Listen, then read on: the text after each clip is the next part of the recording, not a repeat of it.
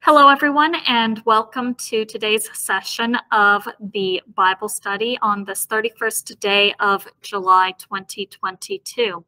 This is going to be our basic Hebrew portion of the class, and then at about 3:05 we will break the video and hand it over to Brother Sheets so that he can continue walking us through Genesis chapter 1 here.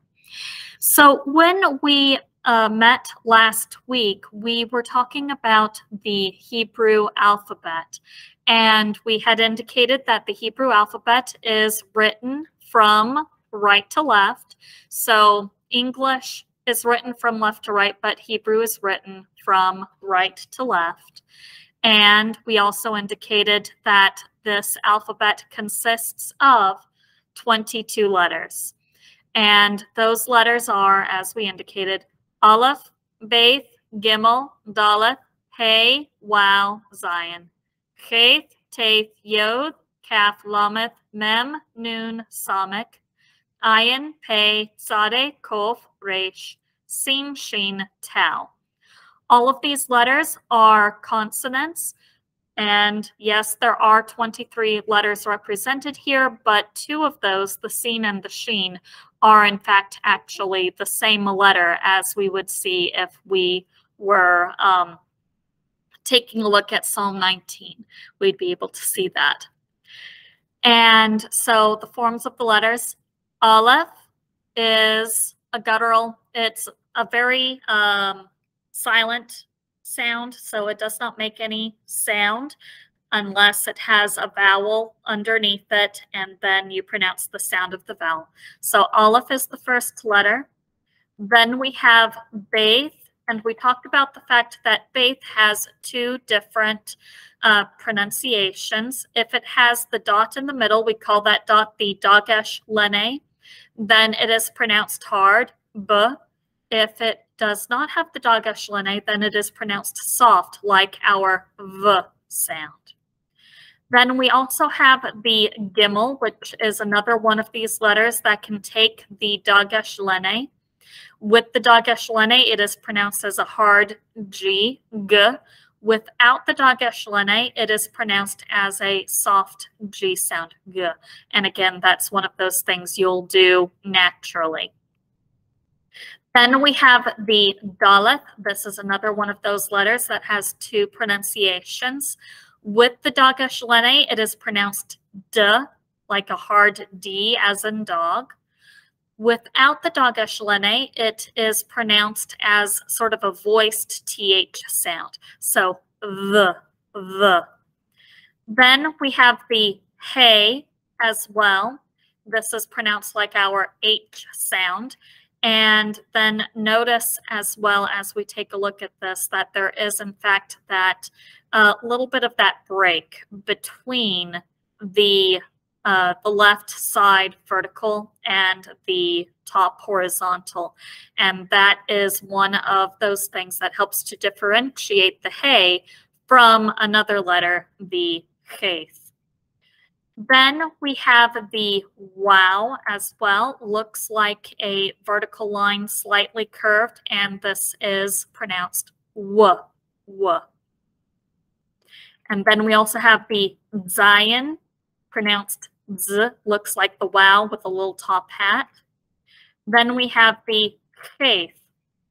And this is where you can most certainly see the difference between the Hey and the Cheth, where the Hey only has that little bit of a break. The Cheth is solid. There is no break. So that helps to distinguish between those. And we discussed how that is a tittle, a distinguishing mark. Then there is the Teth. And this particular letter is pronounced like a soft T. It's not pronounced in the same place as our T. That is by placing the tip of the tongue right behind the top front teeth.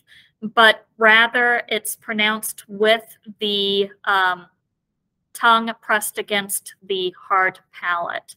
And so this is that duller T sound. We have the yod, smallest letter of the Hebrew alphabet, looks like a little right corner and right angle, and so this is pronounced y. Then we have the kaf. This is another one of those letters that is pronounced in two different ways. With the dagesh lene, it is pronounced k, and then without the dagesh lene, it is pronounced k. So soft, and again, you'll do that naturally. This third character here, that is what we call the final kaf, that occurs at the end of letters when kaf is the last letter of a word. Then we have the lamed, pronounced l. Then we also have the mem, and mem as well has a final form. So this form on the right-hand side of the screen is the way that the mem looks when it occurs as the last letter in a word. Then we also have the noon. This as well has two different ways of writing it. The one on the right-hand side, that is the form that the noon takes when it is the last letter in a word. So that's the final noon. With these final forms, there is no difference in pronunciation. It's just a different way of writing it to signify that, oh yes, this is the last letter of the word. Then we also have the samek, pronounced as kind of a dull S, again with the tongue pulled back a little bit further so that it is pressed against the hard palate. So this is more of that sound. Then we have the ayin, and this, again, this is one of those sounds that does not have an exact equivalent in English. But basically, if you take the back of your tongue and press it against the back of your throat, that'll give you the ayin sound. To our ears, it's almost silent, but there are some languages that they take this and it becomes the ng sound, that but we don't say this is ayin. Then we also have the pei. This, again, is one of those letters that has two different pronunciations. With the dagesh lene, it is pronounced p, and then without the dagesh lene, it is pronounced f, like our ph sound in phonics. The pei also has a final form, a form that it takes when it is the last letter in a word, and that is the last character that you see there on the right-hand side. And we also have the sade. This is a TS sound. So sade, we hear this sound when we say the word tsar, for example. And sade as well has a final form. That is the form here on the right-hand side. And this is the form that the sade takes when it is occurring at the end of a word. And then we have kof. This is the k sound. Very similar to the sound that the kaf makes, but it's pronounced a little bit farther back in the throat.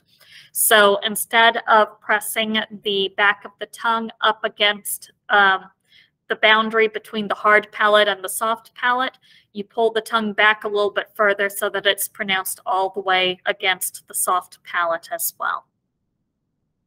Then we have the resh. And this, it makes the R sound, but not like the R in English. It's almost like it has a little bit more of an H sound on the front, so resh. Then we have the sin and the sheen. So the one on the right-hand side, this is the sin. Notice it has the dot over the left leg. It's pronounced exactly like our S. And then there is the sheen, pronounced like our SH. It has the dot over the right leg. These are the same letters, but just pronounced with two different ways. And then we also have the tau as well. And so the tau as well is one of those letters that has two different pronunciations. With the Dagesh Lene, it is pronounced T, and then without the Dagesh Lene, it is pronounced as a TH sound, F, and that is the last letter of the Hebrew alphabet. So thus we have Aleph, Beth, Gimel, Daleth, Hey, Wow, Zion, Cheth, Teth, Yod, Kaf, Lamed, Mem, Nun, Samek, Ayin, Pei, Tzadeh, Kof, Resh, Sin, Shin, and Tal. And that is the Hebrew alphabet. Now, we do want to take a look at how these letters are formed, how they are written. And so to that end, I do have this writing demonstration, and this will help us to note some of the differences that in the letters as we go through this. So starting with the Aleph as our first letter.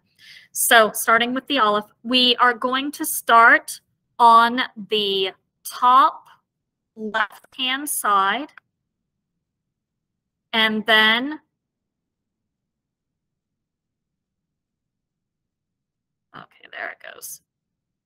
So starting at the top left-hand side, and again, being mindful of the fact that this is Hebrew, so we're going to start writing on the right-hand side of the page.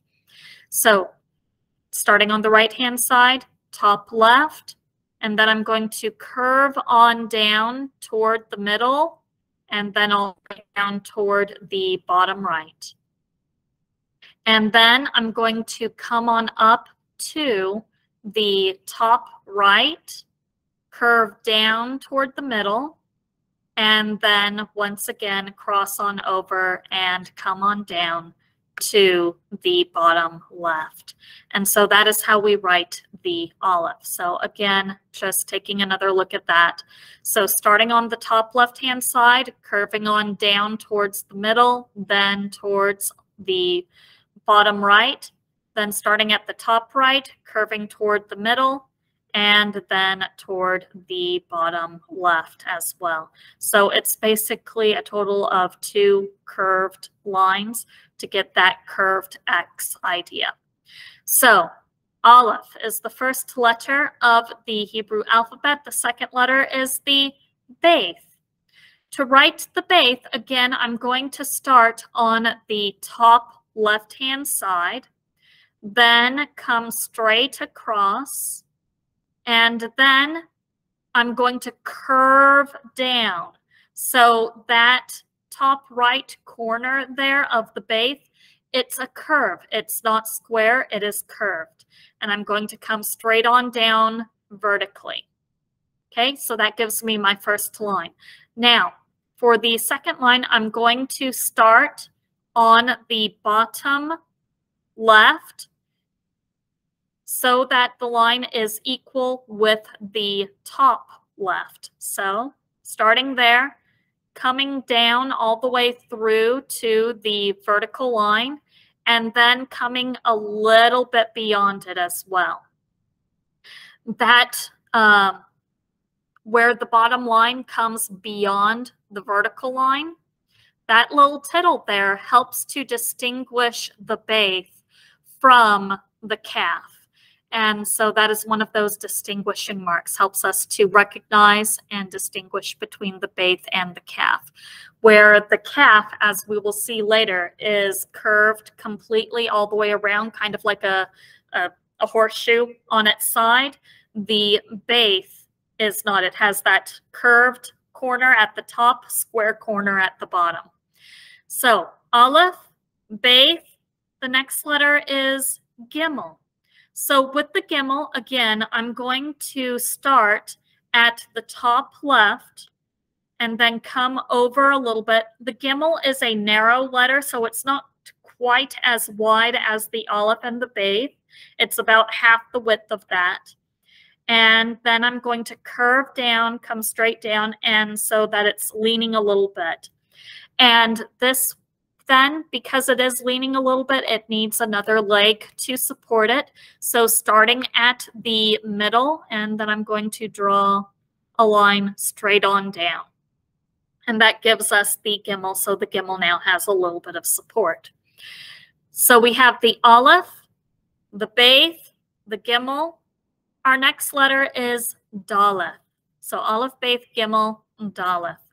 To form the daleth, I am once again going to start at the top left and draw a line straight on over toward the right. And then leaving a little bit of a tittle on the other side, I'm going to draw a vertical line so that there is that square corner here with the daleth. Notice as well, as I said, I left a little bit of an overhang beyond the vertical line. That is to help me distinguish this from the resh. The resh has a rounded corner, no tittle off to the side of the vertical line. So just one of those things that helps to distinguish there as well. So we have the aleph, beith, gimel, daleth. Our next letter is going to be the hey. So with the hey, once again, I'm going to start on the top left and then write my line right over to the top right, and then I'm going to come straight down. And then I'm going to write another line on the left-hand side vertical, but I'm going to leave a little bit of a break in between the top vertical line and the horizontal line. And so thus it would look like this. So notice that little gap in between the vertical line and the horizontal line there. So we have aleph, beith, gimel, daleth, hey. Our next letter is the waw. And the waw is basically a curved vertical line. So I'm going to start at the top left. I'm going to curve down a little bit and come straight on down towards the bottom. And so that's how you draw the waw. So we have the aleph, beith, gimel, daleth, hey, waw. Our next letter is the zayin. And so with the zayin, I'm going to draw it exactly in the same way that I drew the waw, except I'm going to give him a little top hat. So thus we have that line curved straight down, and then I draw a slightly angled line at the top, extending beyond the vertical line, and that gives me the zayin. So we have aleph, beith, gimel, daleth, hey, waw, zayin. The next letter is cheth. And cheth I'm going to draw in exactly the same way that I did the hey, except I'm not going to leave a gap. So I'm going to start at the top left, go straight across, then come straight down, and then beginning at the top left again, I'm going to draw a vertical line, no gap. So again, you can see the distinguishing feature then between the cheth and the hey and the hey. The hey has no gap, the cheth has a gap. So these letters again, aleph, beith, gimel, daleth, hey, waw, zayin, cheth. The next letter is teth.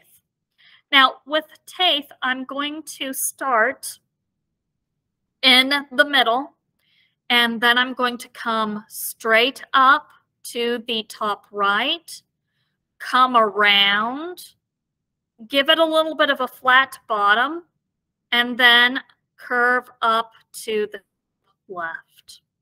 So again, just demonstrating that again here. We begin in the middle, come up at an angle towards the top right, curve around, give it a flat bottom, and then curve back up to the top left.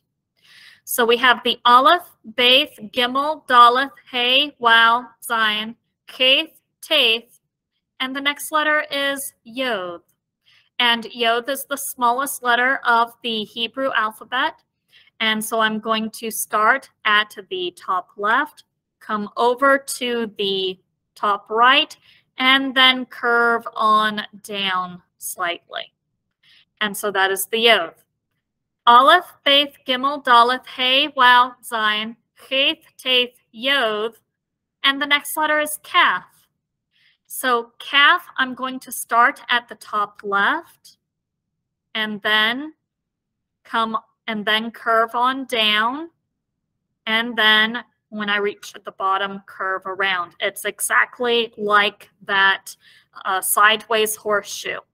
And again, look at the difference between the Beth and the Kaf here, where the Beth has a rounded corner on the top right. The bottom right corner is square and the bottom line extends beyond the vertical line. The Kaf, however, both corners are rounded and there is no extension beyond the vertical line. So Aleph, Beth, Gimel, Daleth, Hey, Wow, Zion, Cheth, Teth, Yod, Kaf. The next letter is Lameth. Lameth is the only letter that extends beyond the top here, as you can see. So I'm going to start above the line, come down, then go on over to the top right, then curve around to the bottom left.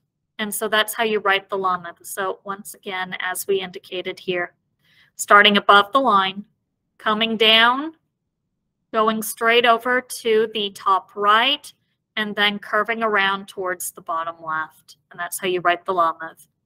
So Aleph, Beth, Gimel, Daleth, Hey, Wow, Zion, Cheth, Teth, Yod, Kaf, Lameth. The next letter is Mem. So with Mem, I'm going to draw a vertical line, and then going back up to the top, going to curve around. So going to curve around over to the top right, and then down to the bottom right, and then straight on over to the bottom left. So that's how you write the Mem. Aleph, Beth, Gimel, Daleth, Hey, Wow, Zion, Cheth, Teth, Yod, Kaf, Lameth, Mem, Nun. Now, Nun, like the Gimel, is another narrow letter, so it's only going to be half the width of the Beth and the Aleph.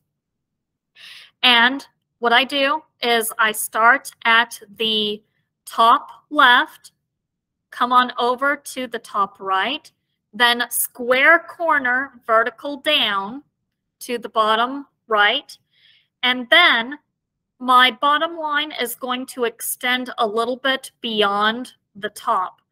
So it's going to go on over, and you can see how this bottom line is just a little bit longer than that top line there. So we have Aleph, Beth, Gimel, Daleth, Hey, Wow, Zion, Cheth, Teth, Yod, Kaf, Lameth, Mem, Nun. Next letter is Samech. And with the Samech, I'm going to start at the top. Then I'm going to curve around to the left, back up to the right, and then give him a little top hat as well. So basically you're writing an O and giving it a little top hat, and the top hat faces towards the left. If you're writing the sigma in Greek, it's the same thing except the top hat faces to the right. So they've just flipped the letter. So Aleph, Beth, Gimel, Daleth, Hey, Wow, Zion, Cheth, Teth, Yod, Kaf, Lameth, Mem, Nun, Samech. Next letter is Ayin. So with the Ayin, I'm going to start on the top right, curve down to the bottom, all the way down, and give it a little bit of a flat bottom towards the bottom left there. Come back up to the top left and curve down to the bottom right as well. And it looks a little bit so thus we have that particular letter then. So we have the Aleph, Beth, Gimel, Daleth, Hey, Wow, Zion, Cheth, Teth, Yod, Kaf, Lameth, Mem, Nun, Samech, Ayin. The next letter is the Pei. Like the Teth, the Pei starts in the middle. So it starts in the middle, curves up to the top left, and then over to the top right, and around to the bottom left. So that is the Pei there. Aleph, Beth, Gimel, Daleth, Hey, Waw, Zayin, Cheth, Taith, Yod, Kaf, Lameth, Mem, Nun, Samech, Ayin, Pei, Tzadeh. So Tzadeh, what you're going to do is you're going to start at the top left, come down at a diagonal to the bottom right, and then draw a line straight across to the bottom left. And then, starting at the top right, draw a diagonal line towards the middle, and that is the Tzadeh. So, Aleph, Beth, Gimel, Daleth, Hey, Waw, Zayin, Cheth, Taith, Yod, Kaf, Lameth, Mem, Nun, Samech, Ayin, Pei, Tzadeh. The next letter is Kof. And with the Kof, I'm going to draw a vertical line beginning at the top and extends all the way down beyond the line.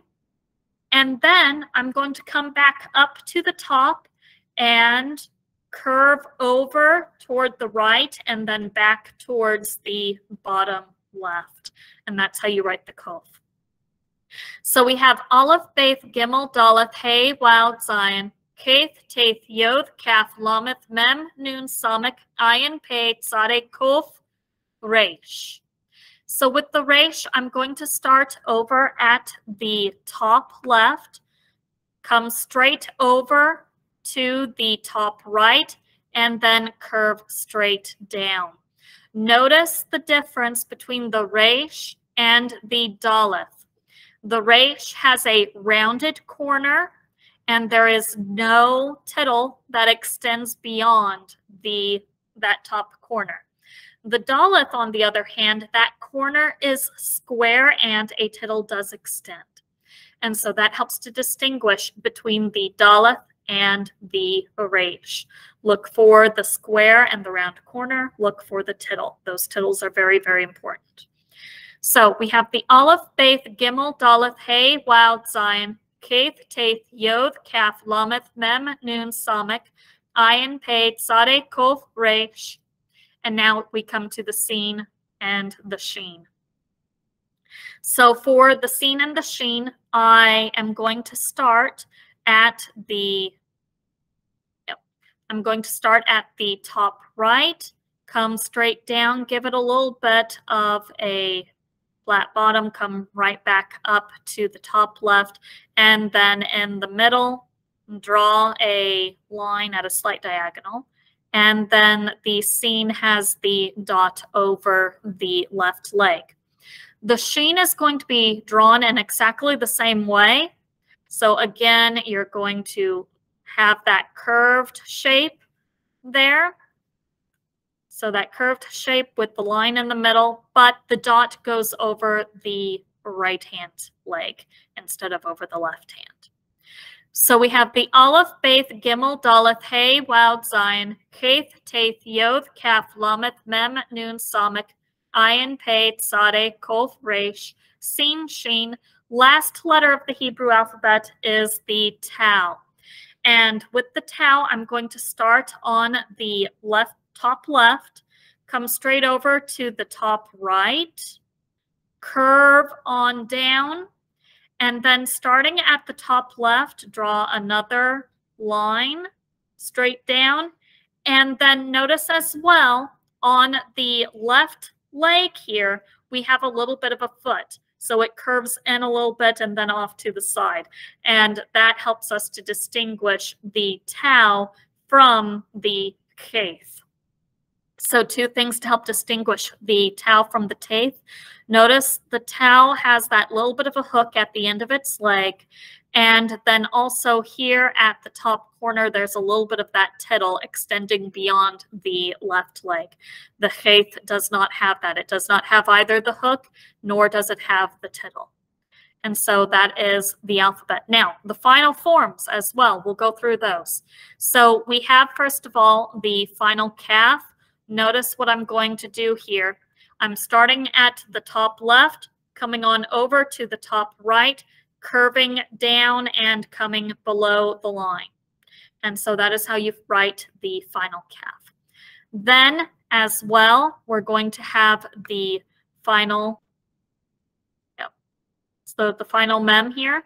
So again, I'm going to start at that top left, come over to the top right, square corner down, square corner back to the left, and then square corner up.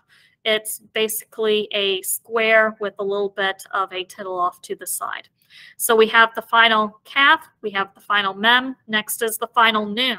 This as well, just like the noon that we have up here, this is a narrow letter. So I'm going to start at the top left, come over to the top right, straight on down. So square corner down below the line. And so that's how we write the final noon. And then we also have the final pay. The pay, like the final pay, like the other pay, is going to start in the middle, curve up and around, and come down below the line. And then we also have the final sade. And with the final sade, I'm going to start at the top left, come down below the line, and then at the top right, and coming on down at a diagonal to the bottom left. And that gives us the final sade. So these are the letters of the alphabet: Aleph, Beth, Gimel, Daleth, Hey, Waw, Zayin, Kaf, Teth, Yod, Kaf, Lamed, Mem, Nun, Samek, Ayin, Pei, Sade, Kof, Resh, Sin, Shin, Tau, and then we have the final kaf, the final mem, the final noon, the final pei, and the final sade. And that brings us to time. So next week we will look at vowels and syllables. So that'll be a good lesson. Very good. That'll be fun. Mm-hmm. Yes. I'll be looking forward to hearing some of their responses. Mm-hmm. Yes. Especially when we start getting into the kamates and the kamate satuf. How do you tell the difference between those two? So. And they'll be able to distinguish between the flat back and the kamates as well. Exactly. Yes. Mm-hmm. So I'm going to come on over here and I'm going to stop the recording. So, Sister Rebecca, before you stop recording, yes, may I ask something? Absolutely. Thank you. Today I've known the difference between the letters. Last time I asked about that. But what is special about this language that we can start reading from the right to the left? And that's my first question. And the second question is that, is there any difference between the printable and the written part of the language when we are writing? Okay, so between the printed form and the written form that we see here. Yes. Okay. All right. Sure. Yeah. So just to what sort of differences are you speaking about there? When you are writing, because I saw it somewhere that Aleph, when we are writing, is a bit different from the one which is been printed. Mm-hmm. Yeah. Okay. So there will be some slight differences between the handwritten form and the printed form. For instance, let me just come on over here to the text of scripture and we can take a look at Genesis 1:1. And you can see the Aleph here, especially in Bara. And you'll notice that it looks very much like what it was that I wrote. But there is a slight difference. It's perhaps not quite as curved. But it's going to be like that with any language that you're dealing with. There will be slight differences between a handwritten form and a printed form. And so it just... due to, and then also just like one person's handwriting is different from another person's handwriting in a language as well. Even if they're writing the same language, it's the same thing also. I mean, if we asked Brother Sheets to write, it would be different from what mine would look like. So Different fonts, mhm. but letters still get the same. Yeah, exactly. So different fonts, but the same value. And then as far as the writing of Hebrew from right to left instead of left to right, that was the way, as far as we can tell, that was the way that the Lord built this particular language. And then, as we talked about last week, we do see when the alphabet came over to Greece that they originally also wrote the alphabet from right to left, and then they went into that transitional period of using boustrophodon. So right to left, and then the next line was left to right, and then the next line was right to left. And then it changed once again to just left to right, which is what we in English inherited. So it just seems to be that that right to left is the way that the Lord built the language, and then other peoples, as they encountered the alphabet, they shifted directions accordingly. So anything else to add there that we need to? Okay. Answer. Yeah, does that help? Yeah, it helps, sister. Thank you. You're very welcome. Asante. Yeah. Any other Yeah. questions? Maybe I will ask the question during the introduction to the Genesis. All right. Yeah, but for the language for today, I'm okay. All right. Very good. Yeah. Thank you. Thank you. Thank you, everyone. So I'll go ahead and stop the recording here. And